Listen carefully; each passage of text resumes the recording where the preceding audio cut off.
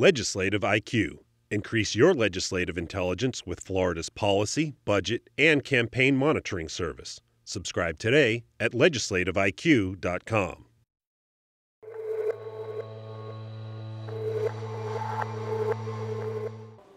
Schools would typically be taking the time after legislative session to be crafting their own budgets for the next school year, but the lack of state budget has left districts in limbo. The majority of schools are working on what you and I would probably call a continuation budget, which means their starting assumption is a what if nothing changes and what if we have exactly the same budget that we had last year. The Florida School Boards Association says that if the assumption holds true, per pupil funding would be far from the record spending that was promised. It means that they probably start with less per student, or in their jargon, per FTE, because the enrollment increases during the current school year that ends June 30th actually exceeded original forecasts. The lack of a budget has also left critical social service agencies hanging as well. We're looking at some kids. Mike Watkins with the child welfare agency Big Bend Community-Based Care says he expects critical services like his will be fine, but they'll still be scrambling at the end of June.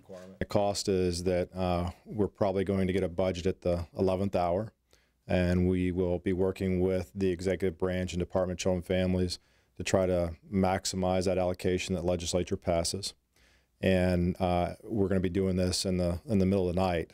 Lawmakers start working on the state budget on June 1st. Reporting in Tallahassee, I'm Matt Gelka.